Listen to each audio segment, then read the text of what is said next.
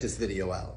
I don't care about a man's potential at all. I don't. I care about his productivity, because now you wake up with the man in his boxers on your couch in your refrigerator scratching his, talking about when his dinner ready, and he don't even know how much your rent is. Right. There's no way. I don't play sleepovers. I don't play house. I don't do none of that. I don't play those type of games. There's no way a man is sleeping up comfortably or even coming over talking about something. I want to chill. My house is not an entertainment system, baby. That's not what we doing. You want to take me out, court me properly, date me properly, and I'm not a virgin. Let me tell you, it's harder to get now than it was then. You should have hit it then when I was open and I was naive and I was ready for everything. And I didn't know my worth. But now here I am, and I'm a girl with depth, with substance, with coof.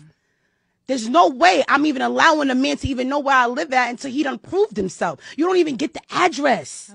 You don't even get the address. And this is what I be talking about. Women take things so lightly and men don't. So let's just go back to the narrative saying like a man wants you all in, and he wants you all in, and he's not all in because he's waiting for you to prove yourself. Because women give it up too easy. There is no that I am messing with a man, or any woman really wants to mess with a man that's spending his last. Any financially smart or literate woman does not want a man that's investing his last into you. Baby boy, I'm going to do you a favor. I'm the girl that's going to send you back. I'm going to send you back. I'm going to tell you, go get your shit together.